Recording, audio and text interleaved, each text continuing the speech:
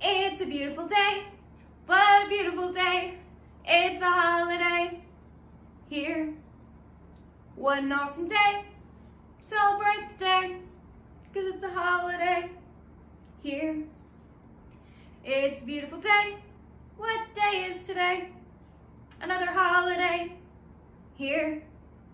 So good news today. It's a holiday.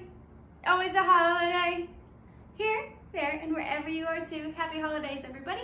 Today is all about this right here, talking, communication. It's International People Skills Month. Now, in my coaching, one thing that I always come across is people don't know how exactly to talk to other people because they get nervous and they just don't know how to make this even work, right? Well, don't worry, I'm an introvert too, but I know how to talk to people. I know how to turn this side of me on whenever I need to do. So, I'm gonna share with you guys something that I share with my clients. It's called the Fords, F-O-R-D-S. This is the key in talking to anybody, period.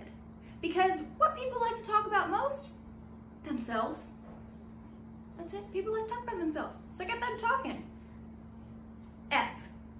The F in Fords is for family. Ask them about their family. Do they have any brothers or sisters? Tell me about their family. Whenever people start talking, this helps. O. Occupation. What do they do for a living? Get really into this. If you've never heard about what they do or you're interested, now's the perfect time to ask questions. Tell me what that's like. F-O-R. R is for recreation. What do you do for fun? Simple question, right? Talk to them about what excites them, what makes them laugh, the things that they like to do. I guarantee if you start talking to an extrovert and they start going on and on about what they think is fun, you could be there for hours, if you want to anyways. D, domestic. Do they have any household pets? Anything that has to do with their household, just talk about it. What's your favorite food? What color should they paint their door? I don't know. Whatever it is, anything that has to do with household is it. And S, school or sports. Guaranteeing with one of these things, you can talk to anybody. What did you do for school? What did you do for a living? Do you go to school? What kind of sports are you into? Now me, personally, I'm not into sports. I don't care about sports. But I can talk to somebody about sports if I really feel like it.